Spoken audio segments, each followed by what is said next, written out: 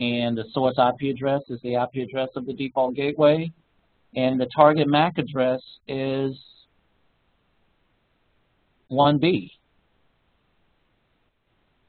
The target IP address is 1B. So when 1B gets this, it will now know the default gateway MAC address because it's here. The source address in this instance is that of the default gateway.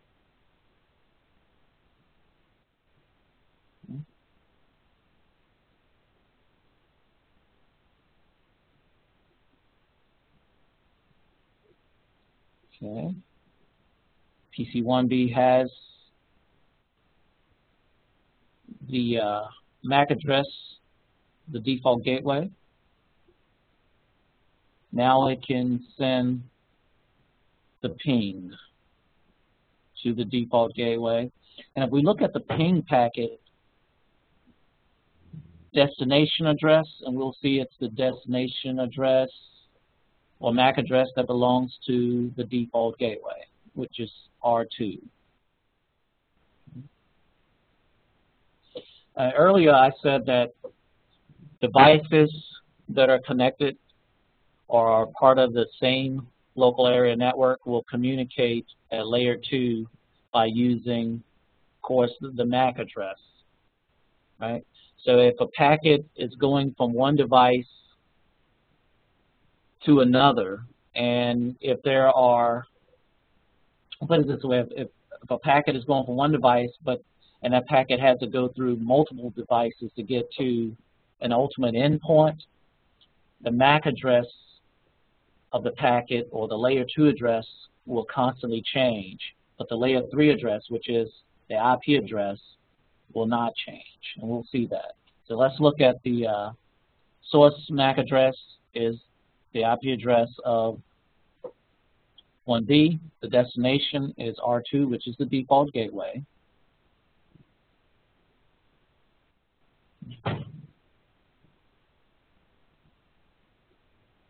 And let's look at the layer 3 information. We see the source IP is 0.2 and the destination is 3.98. And we see the actual ping information as the sequence number 1. Right.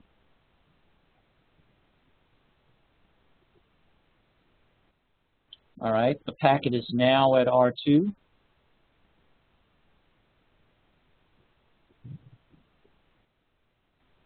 Okay. All right, we see the inbound MAC address, or the inbound detail, and we see the source MAC address is that of 1B. Destination is R2. But let's see what happens as R2 repackages the original packet, which is here, or the layer 3 information, which is here. And again, it repackages it with the new layer 2 information. All right, we're going from Ethernet here to serial, so it requires a different protocol. In this instance, it's HDLC. And again, there's some type of addressing structure. It's a little different from Ethernet. Okay. But the point of this particular objective here is to let you see that the layer 3 information stays the same, but the layer 2 information will change and will be in accordance with whatever the link is between the two devices. And in this instance, the two devices are R2 and R1.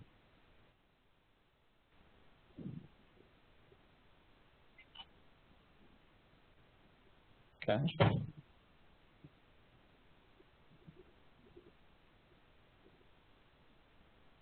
And here's the response.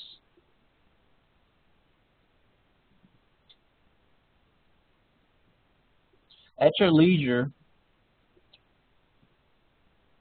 go ahead and ping a variety of devices. Perhaps you may want to ping from 1B to R2, or ping from 1B to the Eagle server. you may want to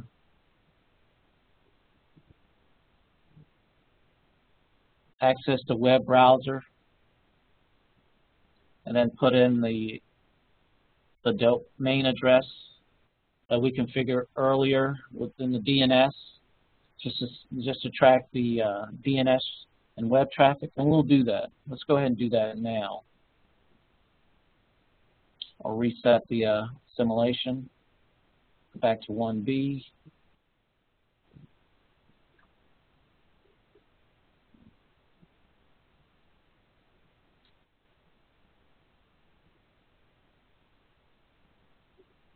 And I'm going to go to the web browser and put in this domain name, Eagle server.example.com. Click go. Go back to simulation mode. Here. Click capture forward. We see, well, we want to request a web page. But we learned in an earlier chapter that the web browser actually needs the IP address of the web server. In order to get the IP address, it must get the IP address from a DNS server. So therefore, we're going to see the DNS process take place first.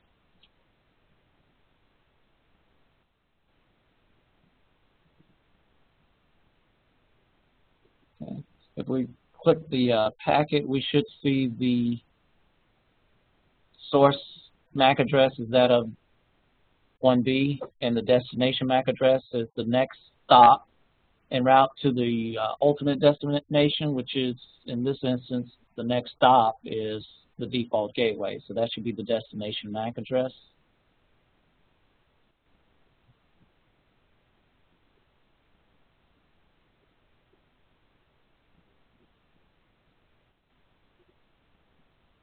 Okay.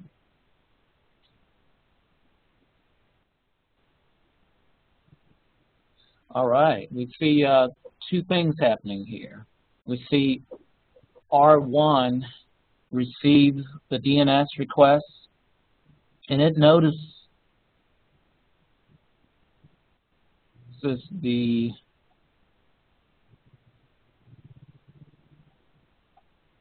packet needs to go to this particular IP address, but it does not have the MAC address, so it has to initiate an ARP request. Okay, and we see that here.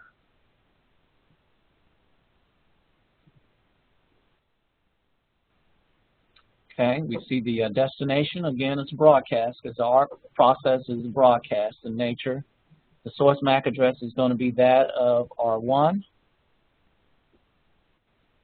Again, this looks like the same setup that we saw earlier, in which the target MAC address is all zeros because at this moment, R1 does not have the target MAC address, and it's trying to get the target MAC address that's associated with this particular layer 3 address.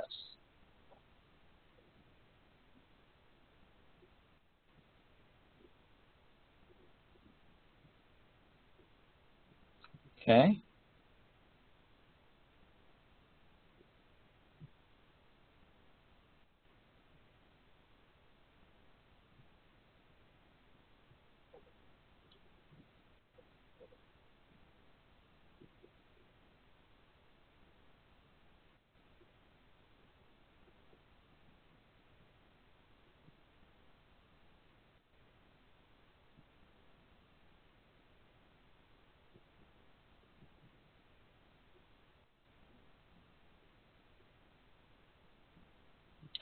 All right.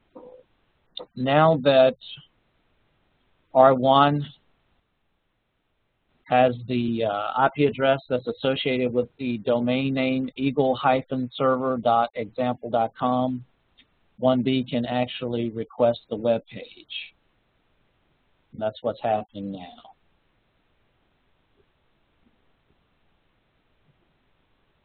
And remember earlier we configured the server to be, well, to have two roles, that of the DNS and also HTTP.